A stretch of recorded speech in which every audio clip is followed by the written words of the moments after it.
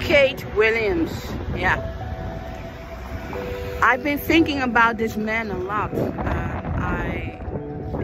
He said really nasty things about my father, Michael Jackson, but what most people don't know is that my father, Michael Jackson, really respected him as a comedian.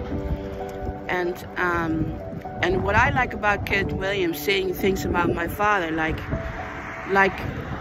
you cannot tell me stories, Michael Jackson. You cannot do this and think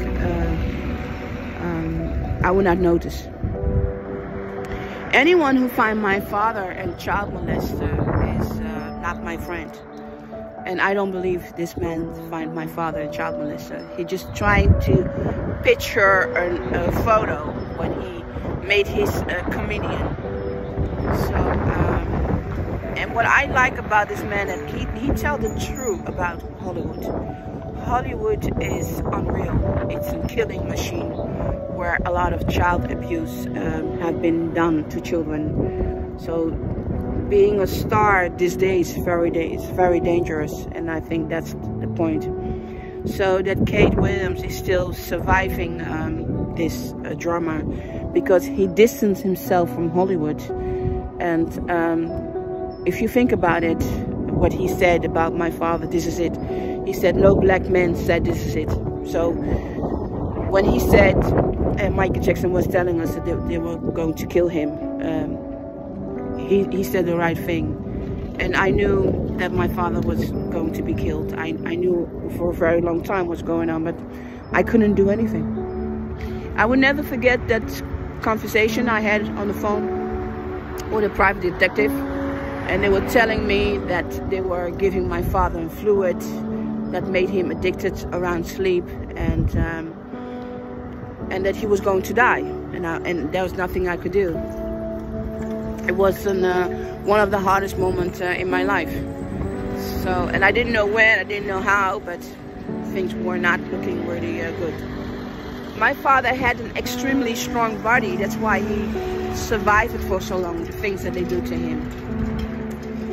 And you don't want anyone to die that way. So Katt Williams saying the truth about my father, and Michael Jackson fans hating him for what he said in the past. You know, he's a comedian, and comedians say sometimes really hard things. That's really true. So my father should have never, you know, when he was accused of child molester case, I would have wanted him to close Neverland and not open it again. But he refused to be pushed down because he wasn't a pedophile. So he said, why should I close down? But he didn't close it down because he really had bad advisors who wanted to see him get hurt. And that's what happened. So I am a fan of Katt Williams because he's a good comedian who's saying the truth. And no, he doesn't believe Michael Jackson is a pedophile, never. It's a mental fault. He said Michael Jackson has it, and I have all drinks to get a woman in. So don't always put things for real, what a comedian do. And my father really understood it very well. And of course, it hurts. You know, when people will make a story about me and want to be Michael Jackson's daughter, make a fool out of me, of course it hurts. But it doesn't mean that they really find me crazy or stupid. There's a lot of respect for in the black community in America for each other because they know how hard they work to create success. So people disliking me that I respect Katt Williams' work, I'm sorry for you. I live my life, I have my opinion, and I think he have really loved Michael Jackson. Even you may not see it, I think he have really loved Michael Jackson. That's what I really want to say.